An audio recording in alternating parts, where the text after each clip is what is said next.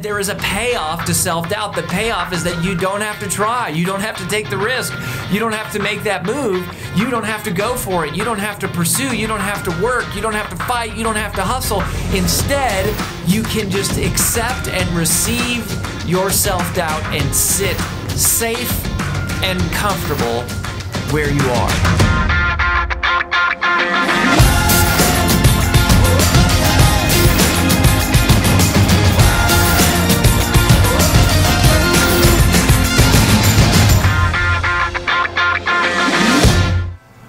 Why do we experience so much self-doubt?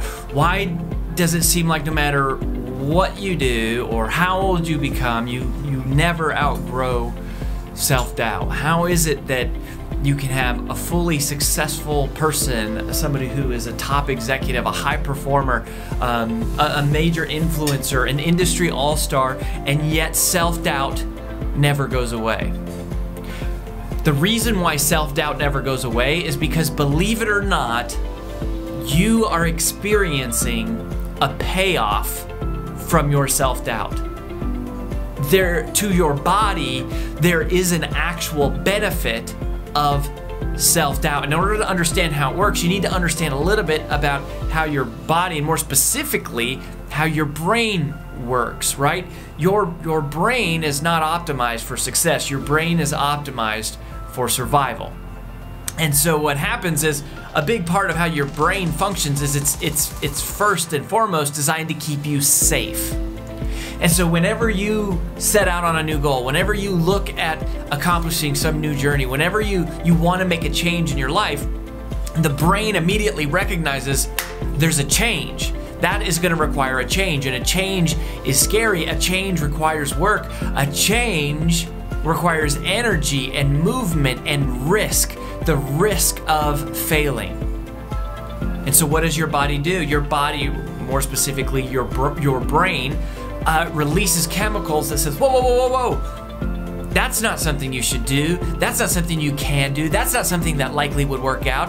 And it immediately goes into a mode of trying to slow you down and to stop you and to thwart your progress. And unfortunately, the byproduct of that is that you lose your dreams.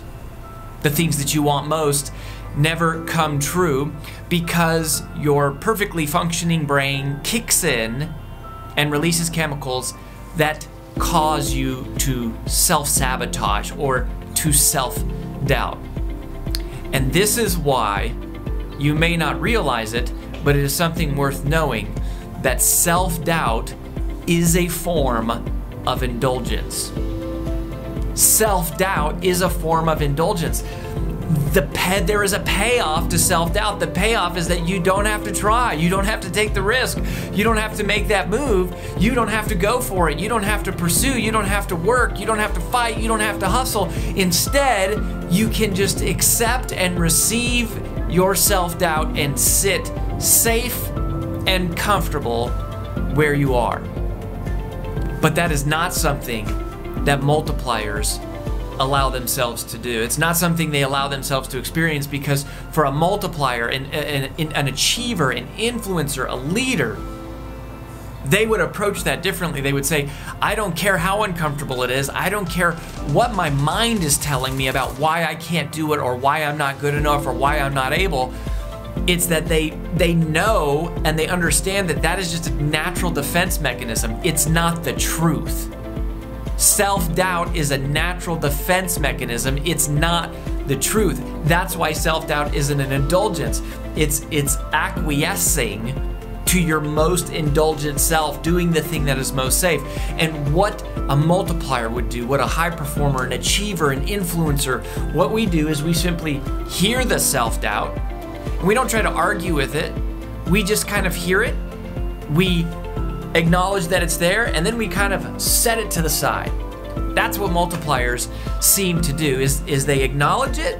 They don't pretend that it's not there, but they just kind of acknowledge it and move it to the side and keep going. It's sort of the equivalent of knowing that, hey, you know, a storm is coming, perhaps, but I'm gonna go in that direction, and when I can modify my path. along the way, but I'm not going to stand still. I'm not going to stay here where I'm comfortable. I'm not just going to do what is safe, because I know I was meant for more.